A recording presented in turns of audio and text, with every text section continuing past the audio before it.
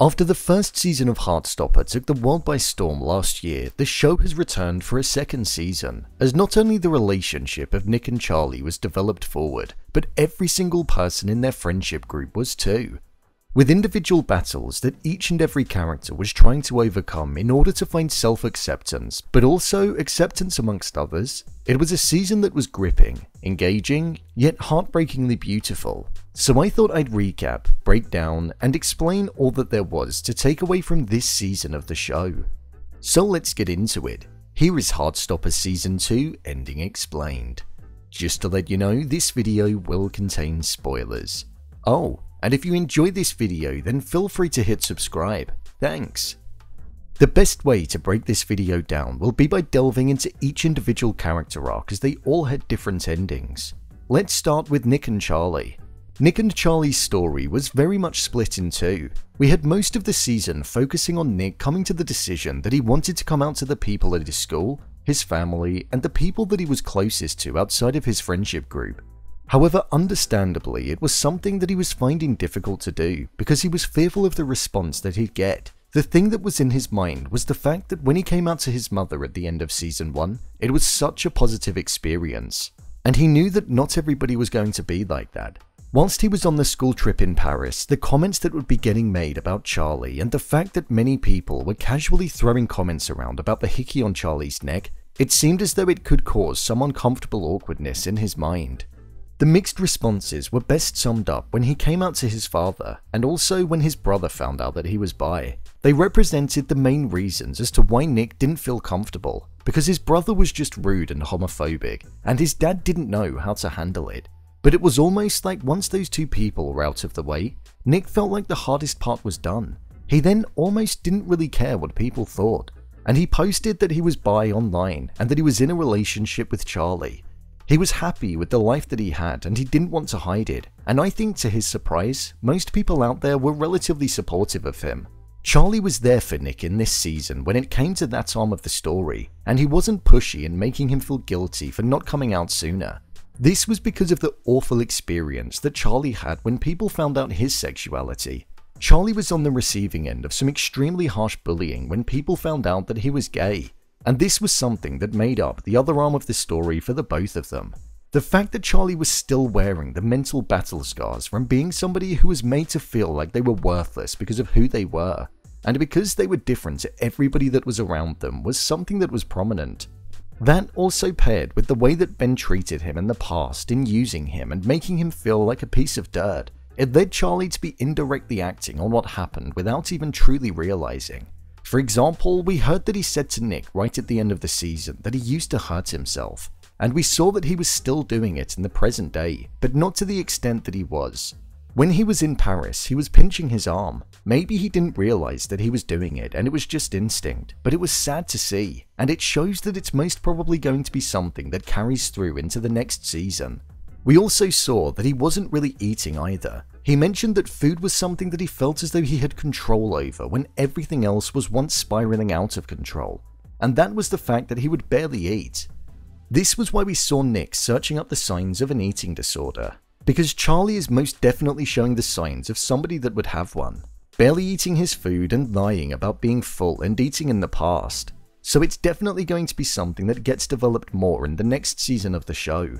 The worried look on Nick's face as Charlie left his home was the true face that was underneath the mask of a smile that was there. He knows that it's most probably going to be a tough battle for Charlie to be able to process all of the trauma in a different way, but he wants to help him navigate his way through it. We saw that Charlie helped Nick all throughout this season by being alongside him every step of the way in his journey when it came to coming out, so Nick will most definitely want to do the same.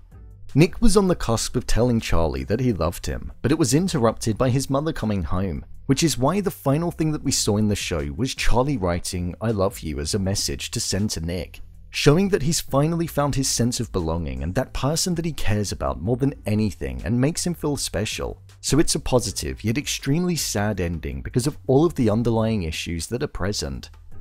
Tao and Elle. I really enjoyed watching their story unfold in this season. We saw them battling with the progression of their relationship and if they would be able to function in a romantic sense. Tao spent a lot of the time trying to be somebody that he wasn't in order to impress Elle, and it actually had the opposite effect on Elle. She liked him for who he was and their differences as well as their similarities. However, on their first date, he did everything that he didn't like, but everything that she did, and it was the most awkward date ever. It was only once they were in Paris and they went to the museum and did something that they both enjoyed together that their relationship started to flourish more, and the butterflies returned to their stomachs when around each other. They needed to be their true selves to be happy as one collective, which also included those differences. We saw that Elle was on the cusp of getting into her dream art school as she was accepted into it, something that Tao was slightly fearful of because he was worried that it would mean that their relationship would start to fizzle out. But in line with the narrative of their relationship, he was fully accepting of it by the end when she said that she wanted to go there, because he knew that it was something that she was extremely passionate about, and he didn't want to stand in her way. The season finished for them with them being together and being very much happy. Their true test will be in the next season when they're apart. Darcy and Tara. This was an arc that was really interesting to watch, and I was extremely invested in it. We saw that Tara told Darcy that she loved her, but the moment that she did, we saw that Darcy almost ignored it and tried to not address it ever again, even when Tara would bring it up. As the season went on, we saw the main reason as to why that was. Darcy was a completely different person when she was at school compared to when she's at home with her mother. Darcy hadn't come out to her mother, and it was because she knew how she would take it. She felt like she'd never be able to, because her mother had a picture of how she wanted her daughter to be, and being with a woman didn't fit into that picture that her mother had. Hence why we saw Darcy become more and more distant, because she was essentially leading two different lives and didn't want to promise something to Tara that she felt that she'd never be able to give her, the happiness of being around her family. It made sense as to why Tara had never been to Darcy's, and it was because of Darcy's mother.